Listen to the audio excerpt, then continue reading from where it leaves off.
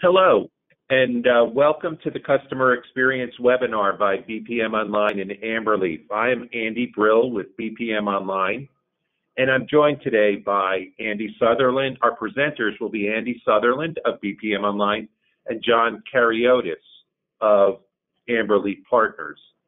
We're excited to join you today with this webinar. Just a couple of housekeeping items before we begin. This webinar is being recorded and will be made available to you within a few days.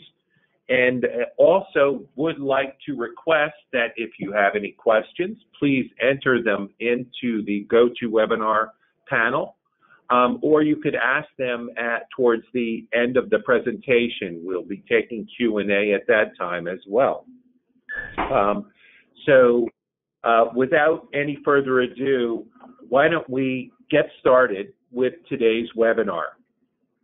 First, what I'd like to do is just cover the meeting agenda. Today, what we're going to be covering will be defining customer experience for you. So we're all starting on a level playing field and have a good understanding of what we're referring to when we're talking about customer experience. We'll talk about the different challenges related to omnichannel. We'll be discussing a case study for customer experience, and then we'll have a Q&A session towards the end of the presentation. So we're excited to have you join us for today's customer experience webinar. And what I'm going to do is now turn it over to Andy Sutherland of BPM Online. Hi, everybody. Glad to be here. So Andy Sutherland here. I'm an Enterprise Solutions Manager at BPM Online. And so I was going to start off a little bit just giving some more background on BPM Online before we bring John into our conversation. As many of you may already know, BPM Online has been around for 10 plus years. We've got offices in Boston, Kiev, London, Melbourne, obviously global organization with offices around the world. Trying to make a lot more inroads these days into the North American markets, hence part of the conversation today. We have a large customer base of over 7,000 customers today. Here's just an example of a few that are out there. And we continue to have growing analyst recognition in a number of quadrants related to sales, marketing, service, and business process management. So part of our vision is that overall, the world is accelerating at a rapid pace. From now until 2020, the amount of information out there on the internet and everywhere in organizations is expected to double every 2 years. Pedestrians are actually walking faster now than just a decade ago. And in the time it took the airlines to reach nearly 50 million users, it only took 19 days for Pokemon Go to reach the same.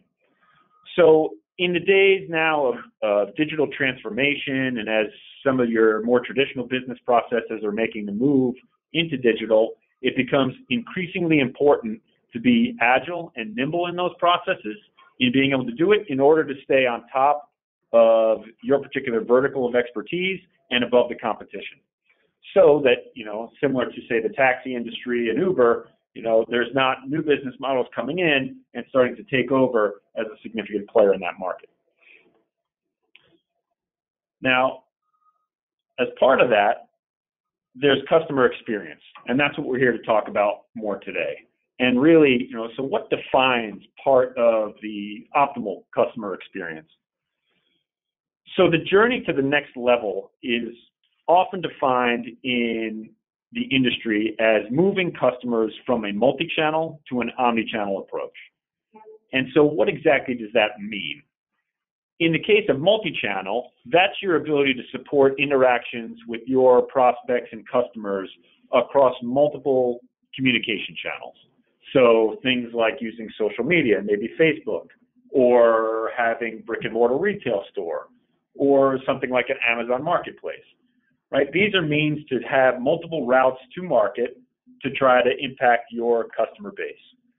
The challenge today in a lot of those is that information and that information flow doesn't often relate to one another, or you don't have the ability to seamlessly move from one channel to the next. So while it's multi-channel and you can have those multiple routes to market, someone on Facebook that's supporting that conversation may have no idea what's happened on the retail or on the online side of things. But as you move towards omni-channel, this is where, another common phrase gets used a lot, which is the 360-degree customer view, right? This is kind of where the optimal customer experience in omni-channel comes into play, where a chat session may have started with one of your customers who then put their purchase or their interaction on hold to go somewhere else, and then perhaps the next time it's a phone call into our service organization or the sales department. So in omnichannel, it's important to relate all of these customer interactions and make them easily visible to all the agents that you have supporting those multiple channels so that they can take the time to continue a pre-existing conversation and not have to spend time reevaluating and re-engaging with the customer just to get back to square one. So obviously, the ability to support omnichannel communications and a true 360-degree view is where BPM Online and a lot of other folks in the industry think it's going to be important to bring businesses to and to be able to support in order to maximize your routes to market, your revenue stream, and have positive customer experience. So in this line of conversation, what I want to do is not only talk a little bit about how we think BPM Online fits into the customer experience and the journey towards, say, omni-channel communication, but we also wanted to have a conversation with John Kariotis and bring in some of his expertise from AmberLeaf Partners' point of view. So with that, I'd like to ask John to introduce himself and AmberLeaf real quick. Thanks, Andy. I appreciate that, and glad to be here today. Again, my name is John Kariotis, and I run our customer experience practice here at AmberLeaf. AmberLeaf is a consulting organization, and we focus on two primary disciplines. One around the customer experience and customer relationship management, and that is in the way organizations market, the way that they sell, and the way that they service their customers. The other component of our business that we focus on is around data governance and analytics. And what that means is we work significantly with our clients to be able to aggregate data from across their enterprise, help manage the quality and hygiene of that data from a data quality and master data management perspective, and then help gain the insights into the ways that they're able to gain the intelligence based off of the information that we learn from the way that the customers market, sell, and service as well. So glad to be here today and share some of the insights that we're seeing in terms of the clients that we work with. We've been started our firm back in 2004, and since that time, working with organizations, we have deployed over 1,100 CRM and data management initiatives for our clients, and have seen quite a bit of challenges, problems to solve, as well as solutions that many organizations are benefiting from these days. Sandy. Great. Thanks for the intro, John.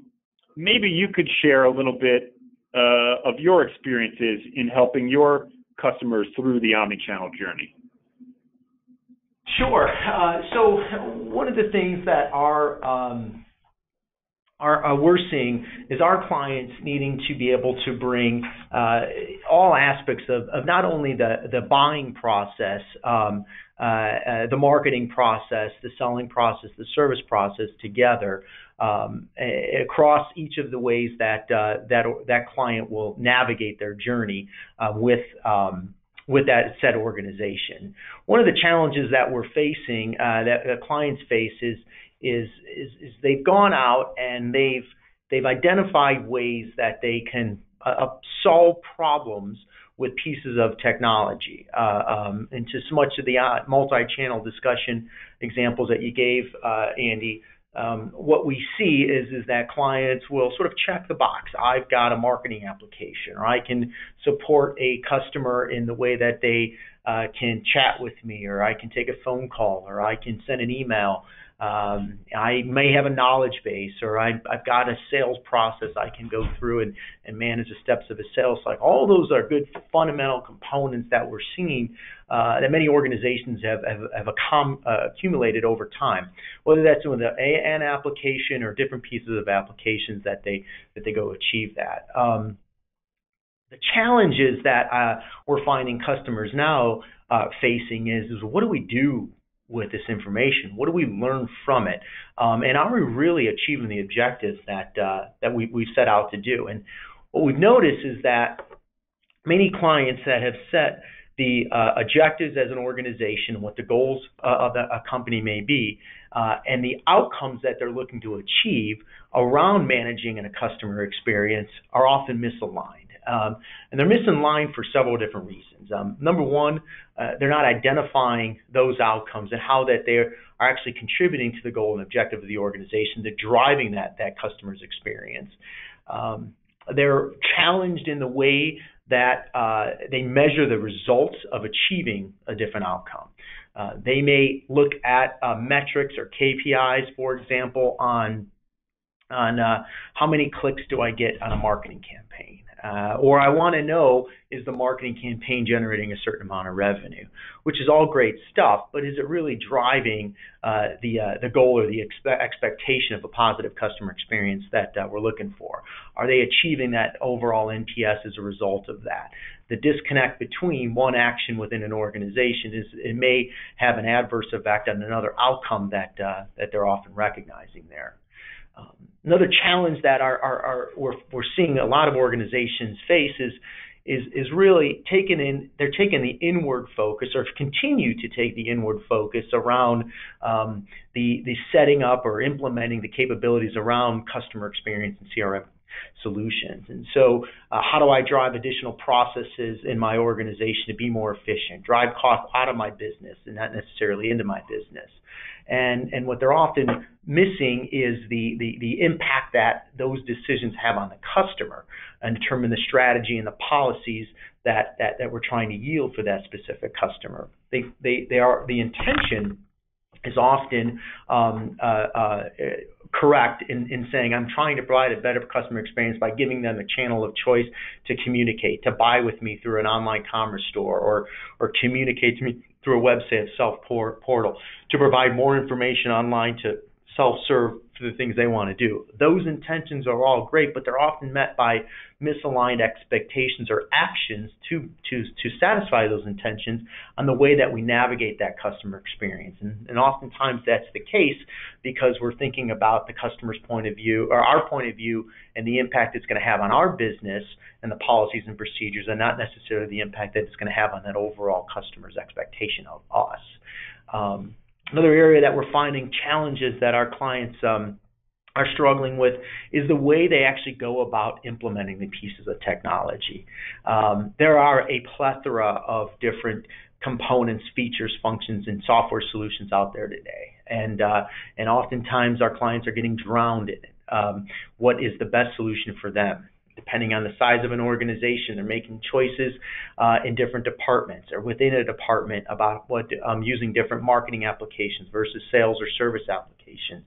The way that those applications are implemented are differently or more self-serving to the specific needs of a small user base, as opposed to the aggregate understanding of the way that customers' experience needs to be navigated itself. So when we look into manage a solution for our clients, we're recognizing the design of that technology, and more importantly, the data to support that desired outcome is often misaligned as well. And then finally, one of the other challenges that we're really seeing is understanding how the outcomes that they're looking to achieve are analyzed and being monitored. More importantly, what we're seeing is that clients are getting the reports, they're getting the fancy dashboards, pretty graphs, and all that good stuff around it, but what are they doing with the information? How is that information feeding back into driving the actions to satisfy those intentions of a positive customer experience?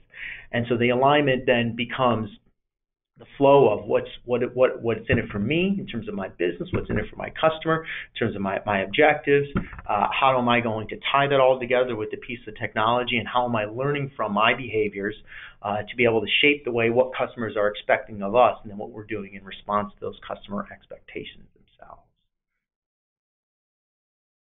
Interesting. Thanks for that. That's some good challenge examples.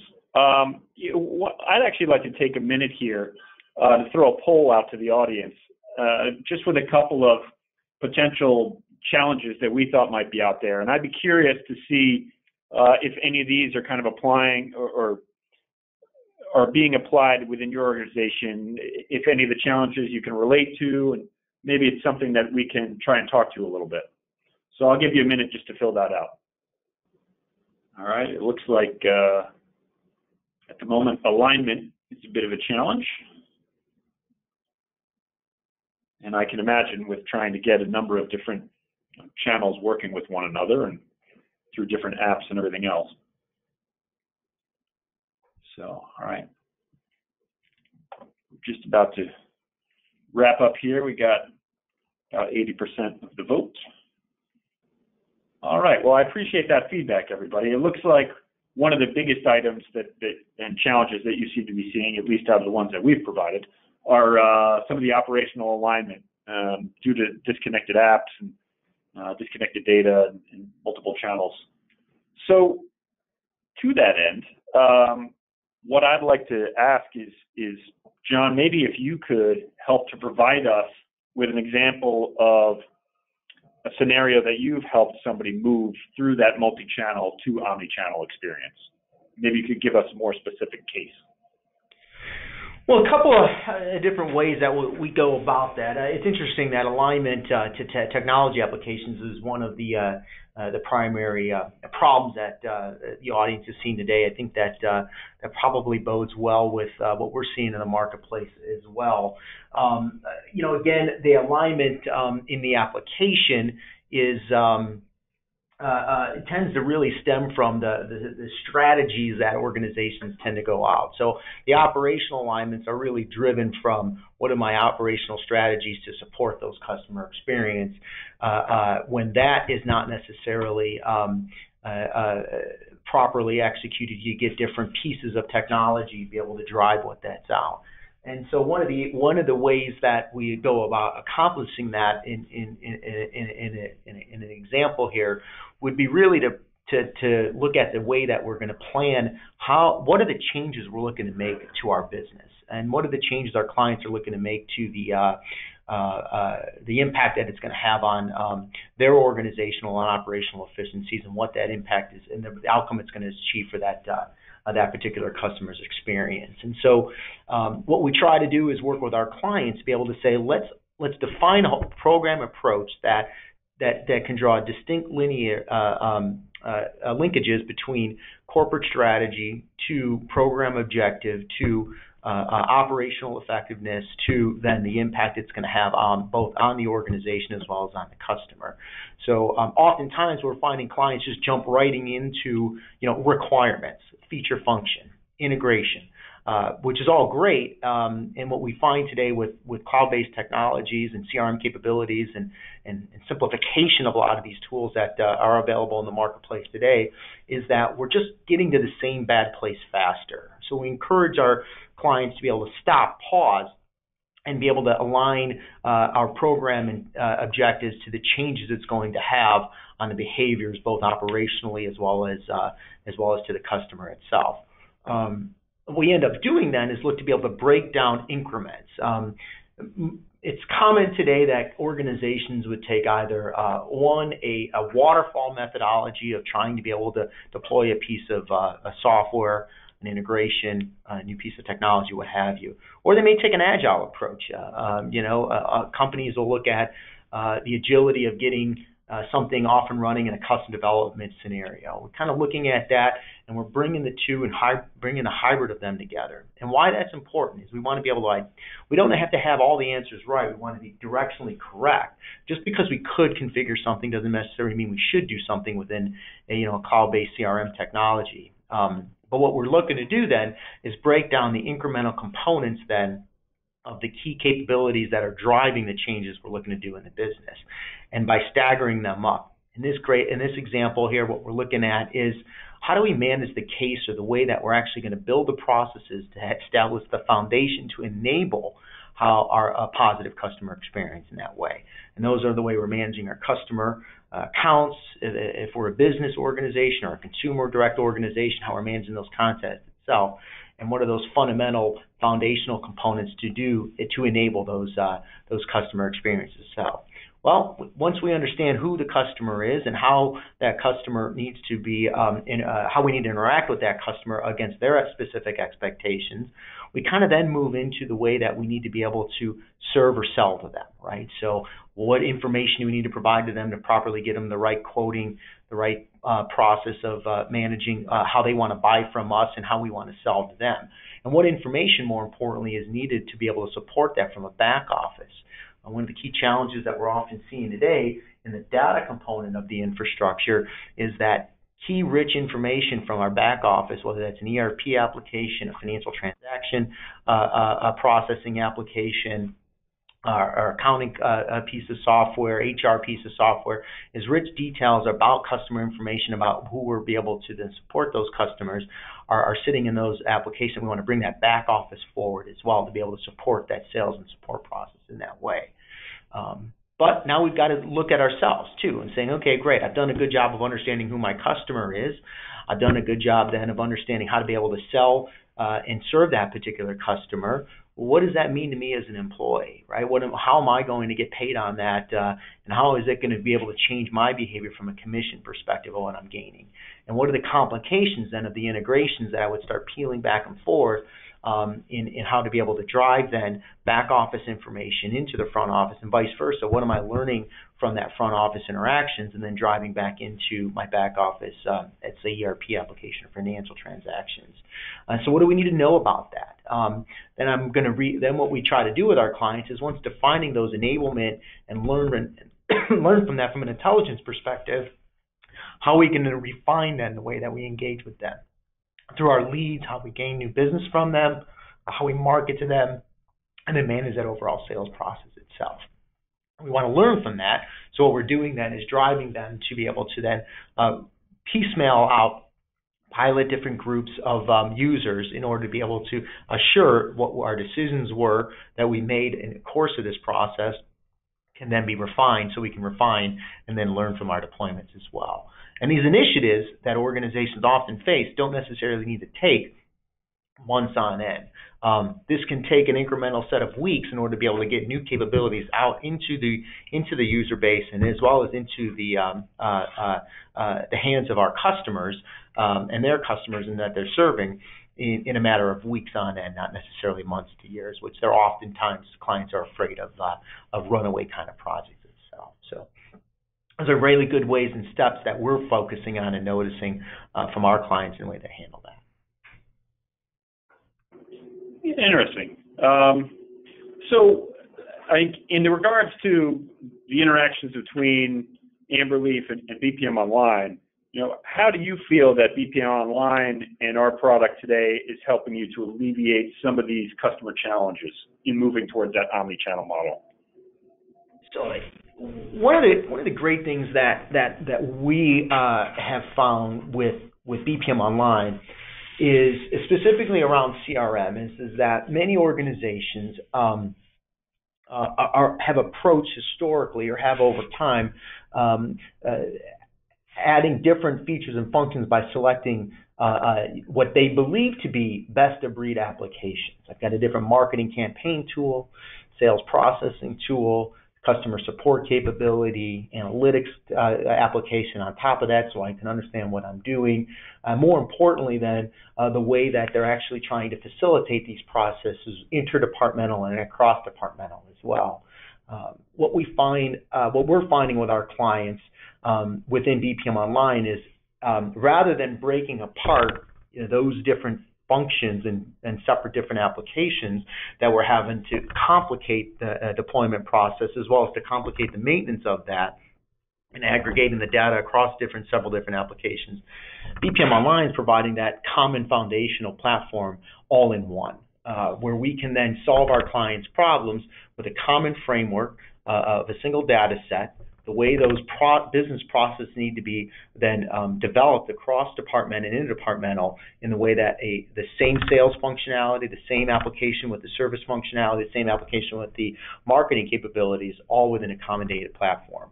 And so when we're dealing with our clients, we can go to a single source, truly get that single source of truth, and then execute on that single source of truth through their customer expectation with the same business processes, with the same set of data, within the same set of configuration capabilities deployed across an organization. So that common platform that once was the case years ago, that organizations tend to have been clouded by, if you will, by having multiple different applications, even though they were SaaS-based, cloud-based applications that were providing marketing, sales, and service capabilities, that ended up complicating the matters more so than simplifying them. BPM Online has really brought that all together again in a common consolidated platform with that marketing, sales, and service capability, but adding that really business process framework that our clients are really able to generate those efficient processes with. Excellent. Well, I appreciate that insight, and I think that'll dovetail a little bit right into something that I was going to talk about later, about where we think some of our strengths are as well. So I'm glad to see that we're in alignment there. So thank you for that intro. I'm just going to go through a little bit of AmberLeaf, the approach, and how I think this maps to John and AmberLeaf's approach, and why overall we think it's a good synergy and a good synergistic fit for folks. And then I see that it looks like there are some questions coming through, so we'll take a look and try and address those at the end. But as far as BPM Online goes, right, our belief overall in engaging with customers is that technology implementations should be fast. It should take days, not months or years. You really need to be able to rapidly get usage and adoption of your product as you're implementing it as part of your CRM and customer engagement methodology right away. To that point, rapid user adoption is also critical to success, right? Just because you roll it out and you think everybody's going to use it, if it's not providing valuable insights into their day-to-day interactions, then the chances of them really taking to the tool and using it and getting full value out of it are reduced. Right? For ongoing transformation, you need to be able to quickly access data and transfer that amongst all the various groups of your organization. So I need to quickly be able to share some of my marketing data, lead generation techniques, lead generation information in terms of what channel it's come through, and be able to provide that information both to my sales and service organization to be able to make a really seamless customer journey from that prospect onto an onboarded and servicing customer. And then ultimately, if you can enable these capabilities, then change becomes the new normal, and your business will be able to adapt and rapidly adjust to the refinement and optimization of your internal sales processes very quickly and easily. So as John mentioned, we have what we feel is a rather unique platform where we have our marketing, sales, and service built on top of our intelligent low-code business process management platform. And this is what really differentiates us and helps us to make sure that we can easily share data across groups of the organization. And then as well, because we've got this business process management platform at the core, we can help accelerate further adoption and implementation times by making business apps and particular verticalized business process templates available through our marketplace.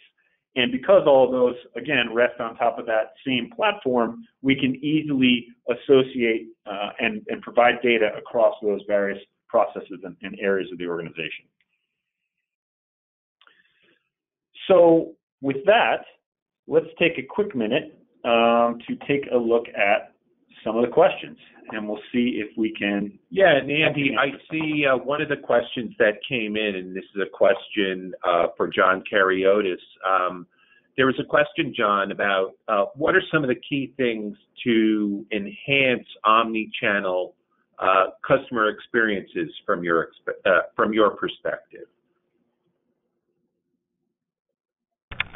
Good question. I think one of the key thing that we encouraging clients to be able to do to enhance is to first take a step back and learn.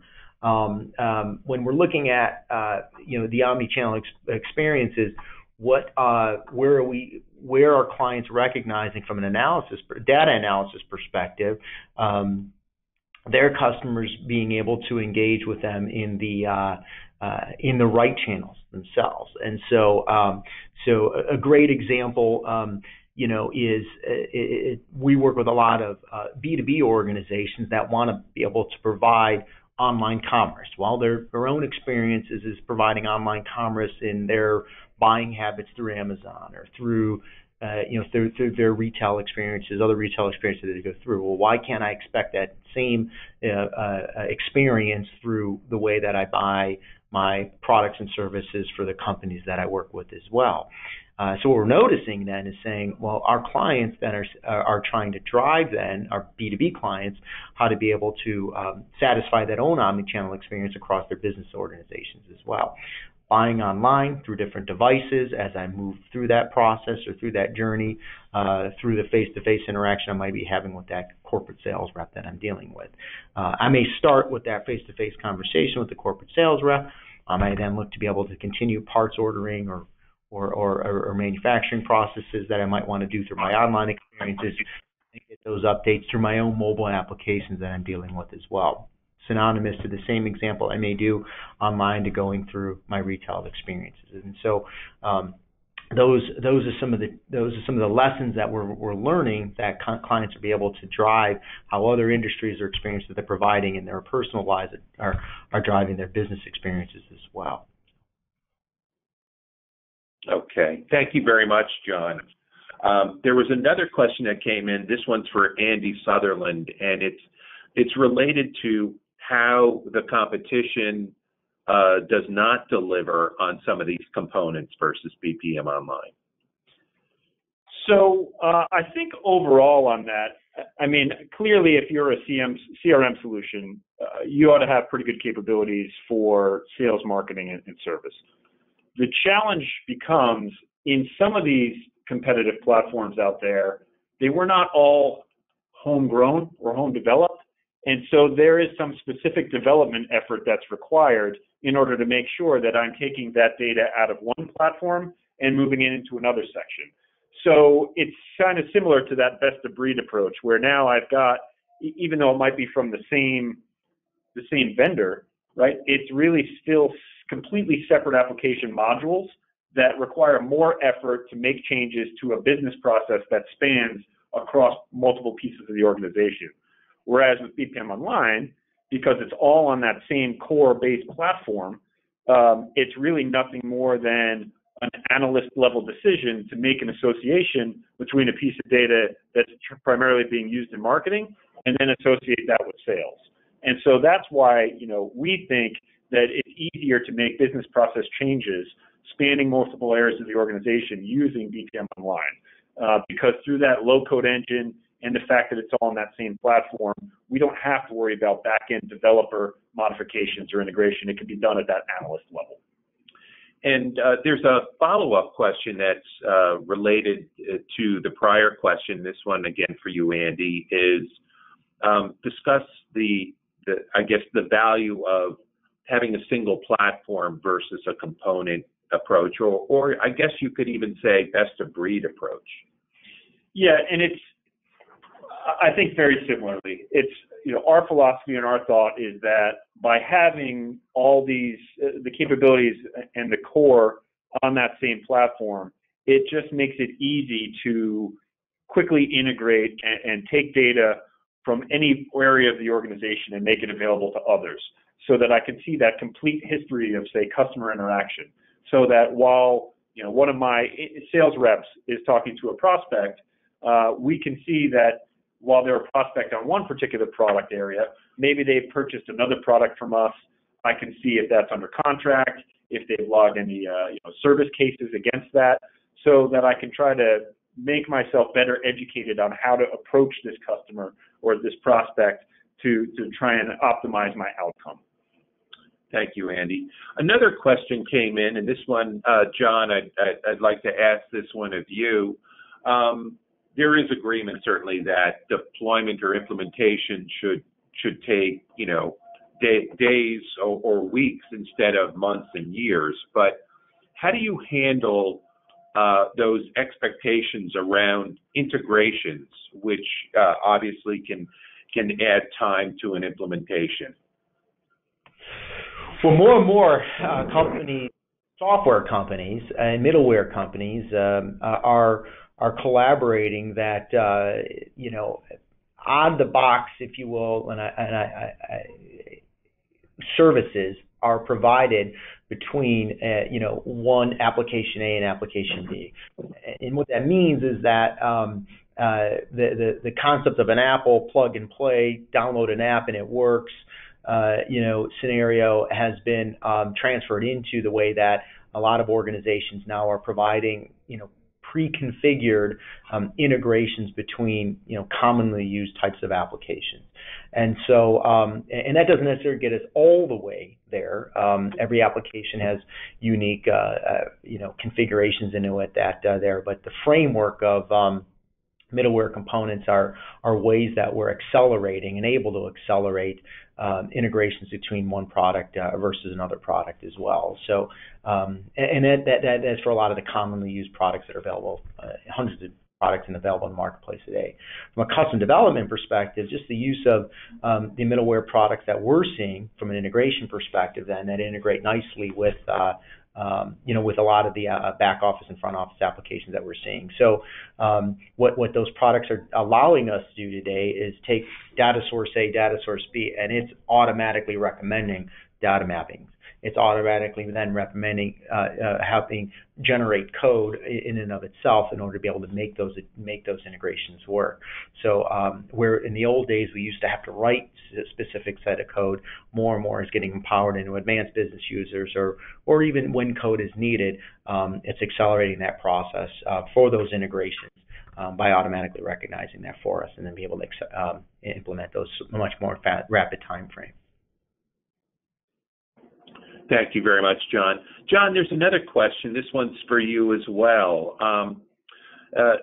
Asking for guidance around the best unique identifier to tie contacts across different contact methods. For example, whether it be an account number or a customer ID or maybe some other unique identifier. Do you have any thoughts or ideas on the best way to tie those contacts together across different contact methods?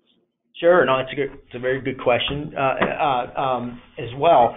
There's a right way and there are a ways to go about that.